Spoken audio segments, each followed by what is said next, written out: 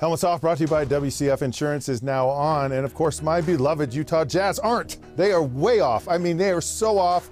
They're on the verge of elimination. Most of it, I don't want to blame on anyone, but it's the only guy not playing is Ricky Rubio, and he's had an injury.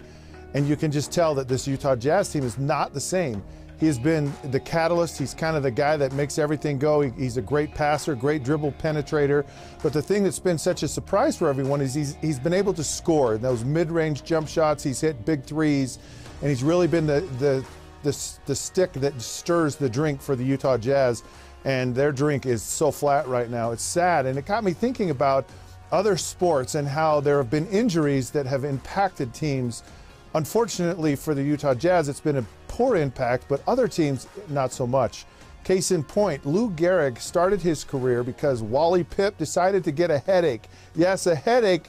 He sat out a game, and in came Lou Gehrig, and Lou Gehrig never looked back and played more consecutive games than anyone ever in baseball history until recently when it was broken by Cal Ripken. So don't get a headache or along comes Lou Gehrig.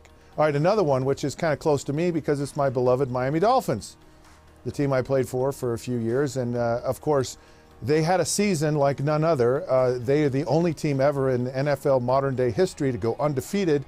And ironically, early on in the season, their Hall of Fame quarterback, Bob Greasy, gets injured. And along comes journeyman Earl Morrall. And Earl Morrall leads the team all the way through the playoffs, in fact, all the way into the Super Bowl. And then he's not playing very well.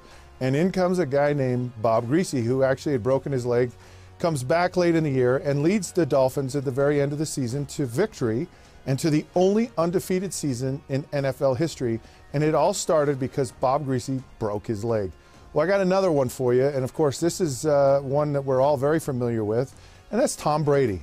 Would Tom Brady have ever seen the field if Drew Bledsoe decided he was going to be Macho Man and run right into the middle of Mo Lewis and end up in the hospital with like a lacerated kidney and broken rib bones? Dude, duck, slide, don't take on those linebackers. I'm telling you from experience, they are trained assassins. Anyways, in comes Tom Brady, unheralded from Michigan, and now Tom Brady is considered probably one of the greatest players of all time in NFL history. Been amazing, and he continues to be amazing. And it's all because of these injuries. They're so fascinating how injuries can change the fortunes of sports programs and teams in such dramatic fashion.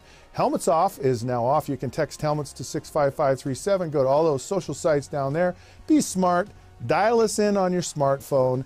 Until then, we will catch you soon.